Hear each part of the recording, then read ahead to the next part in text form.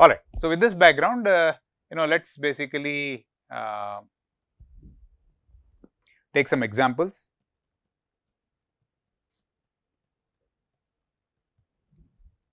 So, let us take a second order system. Remember, the uncompensated system in a second order case had some a naught square f by 1 plus s by omega naught the whole square. And what was the closed loop quality factor in that case? A naught root f by 2, which was too high anyway, correct. So, I mean if a dominant pole compensation helps a third order system, it must also help a second order system. And another practical matter is that I remember as we were talking, as we were discussing the other day, see, it is always very easy to slow a system down, right. So, rather than add a new pole which is much lower than these two existing poles, one might as well take that one of those poles and make it deliberately lower, right. I mean in circuits that is very easy, because all poles are consequences of capacitance at a node, right, and where this capacitance, where this pole is coming from, which node this pole is coming from. So, if you want to make one of those poles lower in frequency, you identify a node, take a big fat capacitor and put it on that node, and that so in other words, rather than add a new pole and make the system a third order one, you can make one of the poles dominant with respect to the other. So, in other words, the dominant pole compensated system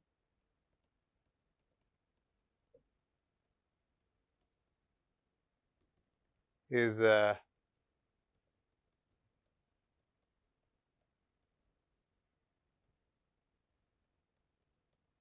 1 plus s by omega d by 1 plus s over omega naught. Okay. So, I mean let us do first of all what comment can we make? I mean how low should we choose omega d? So, let us say that we choose what is the unity gain frequency? If omega d is much smaller than omega naught, a naught square f omega d is the unity gain frequency, right. And let us assume that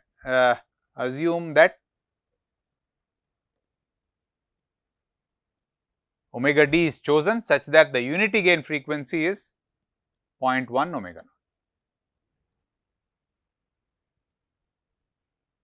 All right. Okay. So, by the way, so let us first check out the fact that our assumption that omega naught does not result in any appreciable magnitude response at the unity gain frequency.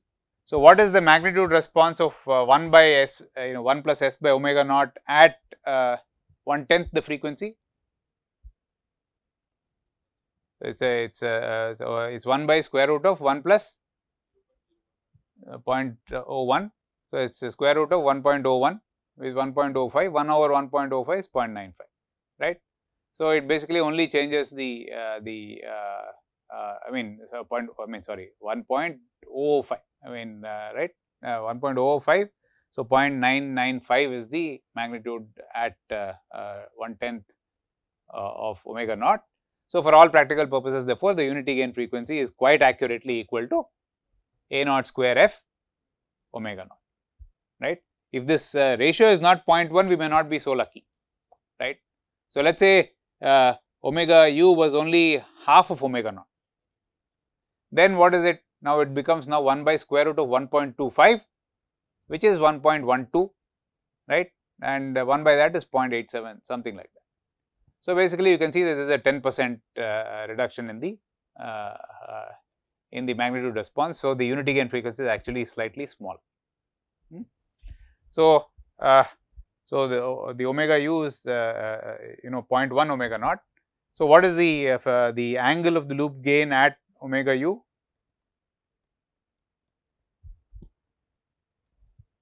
I mean, to make omega u equal to 0.1 omega naught, what is omega d? 0.1 omega naught by a naught square f. Okay. So, what is the loop gain at omega u? What is the angle of the loop gain at omega u? Minus 90 degrees, that is coming from the dominant pole, right, minus tan inverse 0.1 radians, right. Tan inverse 0.1 is roughly, tan inverse is a small number, is roughly a small number. So, that is basically roughly 0.1 radians, right. So, this is approximately 0.1 radians is how many degrees? 1 radian 56 degrees, come on fellows, right. So, 0.1 radian 5.5 degrees, something less, roughly 6 degrees. So, this basically is means that the phase is 90 plus is about 96 degrees phase lag, correct. So, what is the phase margin?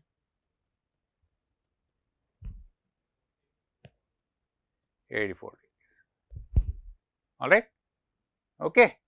And the unity gain bandwidth, as we say, we said this. So, if so we chose omega d to be 0.1 omega naught by a naught square f. Now, let us say we say, okay, well, this phase margin is too high, correct, and that is why I am getting killed in my bandwidth. So, let me become brave and choose omega d is, say, I do not know, 0.2 omega naught by a naught square f, correct.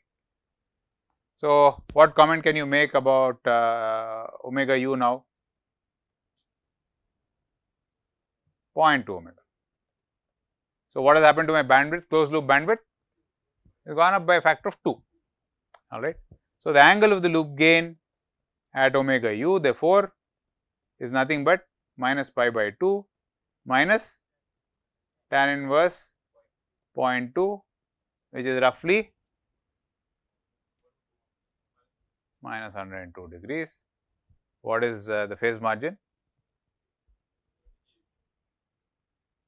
78 degrees.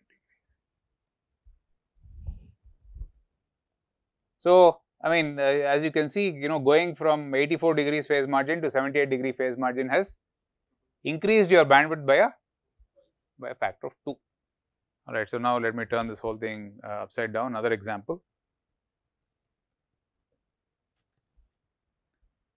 right.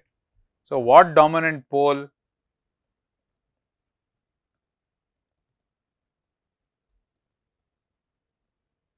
frequency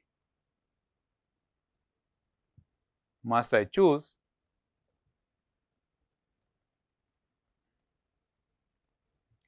for a phase margin of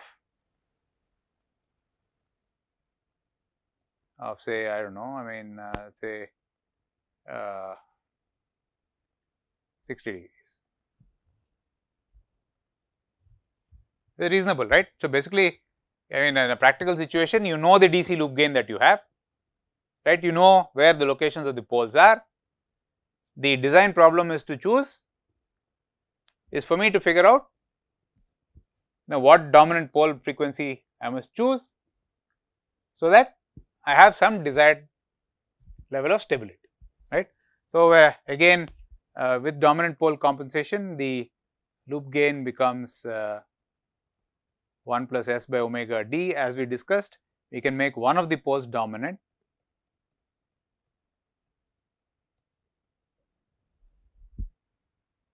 okay.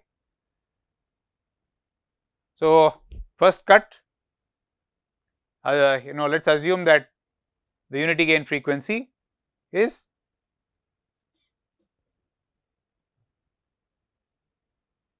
omega u is less than omega naught, and this may basically means that omega u is how much? 10,000 omega d.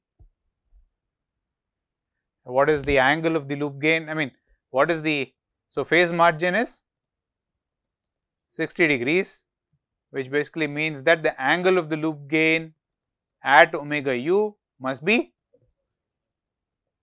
minus 120 degrees. Is that clear? So, out of these 120 degrees, how much must be coming from the dominant pole? Minus 90 is coming from the dominant pole. So, basically this extra 30 degrees must be coming from this 3 tan inverse, oh sorry 2 tan inverse, very good, 2 tan inverse omega u by omega naught must be equal to 30 degrees. Okay, so this is basically tan inverse omega u by omega naught is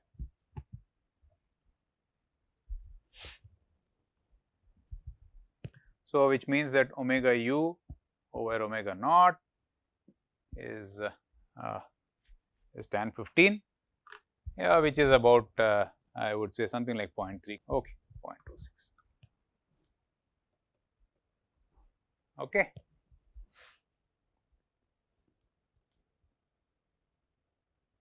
All right. So, what does this mean? Omega u,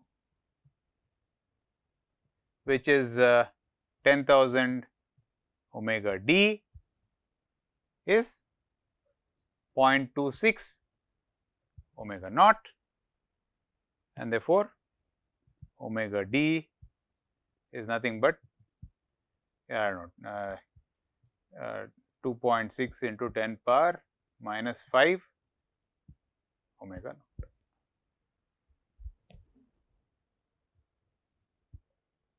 Okay. Does it make sense? All right. So, now let us go back and check if this omega u less than I mean if this our expression for omega u is consistent with our assumption, right. So, if we assume that the second pole does not affect the magnitude response, then our omega u is 10,000 times omega d, but our omega u by omega naught is basically 0.26, right. So, what is the magnitude response of this 1 by 1 plus of this extra factor? What is the magnitude response of that at 0.26?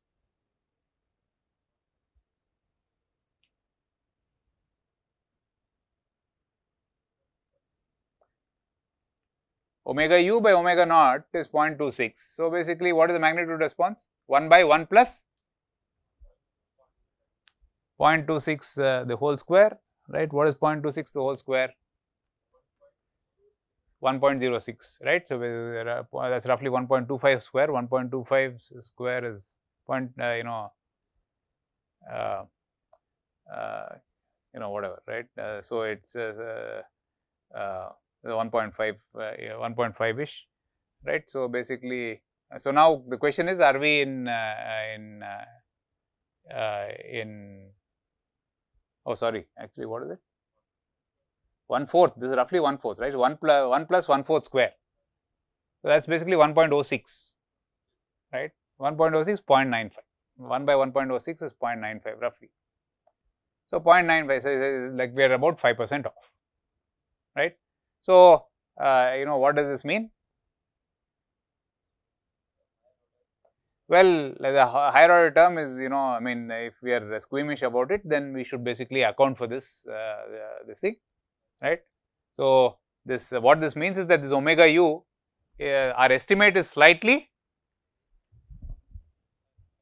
higher than the magnitude response at this frequency is actually smaller than 1 because of the extra attenuation, because of the extra of those two extra poles. So, you just move this by, we are in error by 5%.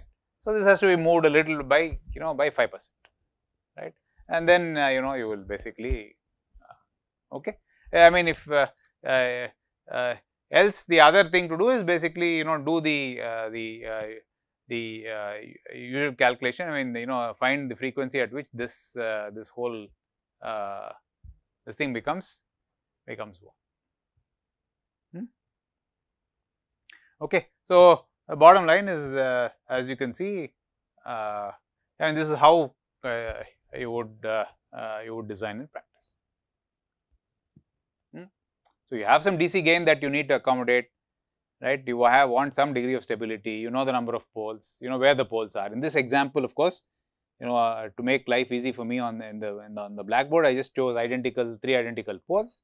But I mean, nothing prevents one pole from being at omega naught, the other one being at, I don't know, 1.5 omega naught, the other one being at 0.9 omega naught, something like that. In any case, this is the right, and the closed loop bandwidth is going to be, the unity gain frequency, which is 0.26 times omega naught. All right. Now, if all of a sudden, if I wanted a phase margin not of 60 degrees, but I wanted a phase margin of I would know, let us say 80 degrees, right? What would change in the calculation? Angle of the loop gain must be 100 degrees, out of which 90 degrees is coming from the dominant pole. So, 10 degrees must be coming from 2 poles. So, tan inverse omega u by omega naught must be 5 degrees, right? 5 degrees is rough, I mean tan inverse, 5 degrees is roughly 0.1, right, okay. So, 5 degrees is what, I mean, is 1 by 11th actually, roughly, 0.09, something like that, right. And so, omega u by omega naught is basically 0.1 rather than 0.25. So, so what comment can we make about the closed loop bandwidth? Therefore, it is reduced by a factor of 2.5, right. So, you can see therefore that there is quite a quite some penalty to be paid to have a large phase margin. Does it make sense? Okay. So, with this, we are this is all that I had to say about stabilizing a system using dominant pole compensation. And why is this dominant pole compensation so popular? Well, I mean, it is easy to do, right? There is nothing, if the system is oscillating, what do? You take a big capacitor, put it somewhere, right? And if the oscillation does not go away, it means that, I mean, that is not enough. You keep putting more and more and more until, right, the phase margin, I mean, until the system stops oscillating. Anyway, so this is all the theory of dominant pole compensation that is needed at this level. I mean, for an elementary course like this, right? So now we are now armed with this knowledge. We'll jump onto our 2-stage op amp and then stabilize it.